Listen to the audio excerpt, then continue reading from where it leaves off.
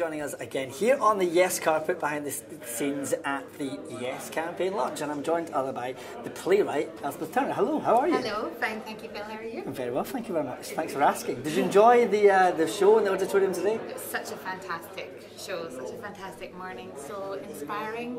I feel totally galvanised. I mean, I haven't been back in Scotland that long. Yeah. I've been seeing this happen from a distance. Yeah. So I've been in America, but so to come back to this and to be present in Scotland for this massive awakening is just so exciting. And there was a kind of international feel today, wasn't there, in the auditorium? It kind of felt as if everyone from everywhere was there. Yeah, it felt like a big cross-section, and it felt like it made it relevant to everyone in the audience so that we can all then go away and really spread the word. But it wasn't just about waxing lyrical about why we need this. It was very much getting into a bit of the nitty-gritty of the points of why it's important. So, now, you're a playwright from Scotland, and you write, about Scottish scenarios, culture and scenarios. History, Tell us a little bit your current play. Right, it's called The Idiot at the Wall, which is a translation from a Gaelic expression, and it's set on a Hebridean island just after the First World War, which was a period that interested me.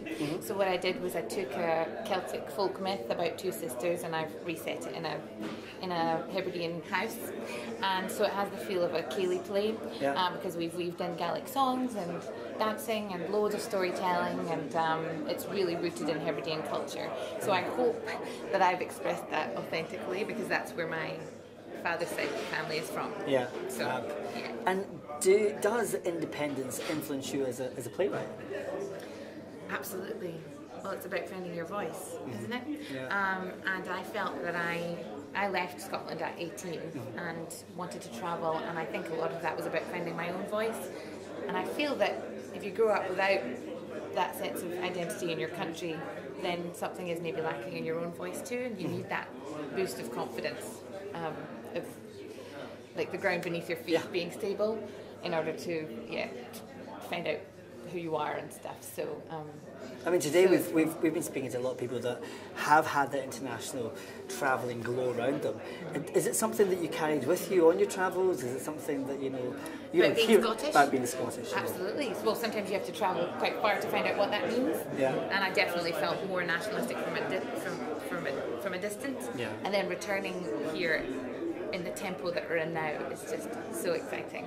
And I can't wait to move forward. I feel sort of bad about not having been involved before, but today, this morning, has just been amazing for me of seeing the start of this community-based campaign, and that really resonates with me, because for me theatre is all about community, and a community of people, like a common goal and strong faith, like driving you towards a finished product. And that starts from a tiny seed, and you can only get there with a lot of faith, so it's good. And how do you think you'll play your part in the role of independent Scotland? What role will you play with it? I don't know, let's talk more about that. I don't know yet. Hopefully I can write about it, and definitely writing this play looking into what it means to be a person from the Hebrides at that time. That has just wakened me up to our own identity and how important it is to acknowledge that. And like being in America really showed me that people over there, people in other parts of the world, really envy our culture and envy our. Well, it's so strong, isn't it? It's such a strong idea. Yeah. And tell us finally, what would an independent Scotland mean to you? An independent Scotland would mean a strong voice, a relevant voice, in an exciting world. Right. Well, thank you very much. Good luck with the play. Thank you I'll come and see it hopefully. I hope so, that would be great. Yeah, because it's got a bit of Gaelic in it, and of course it's a bit Gaelic, so I'll let you know. Okay. Thank you very much, Elspeth, for joining us. Cheers.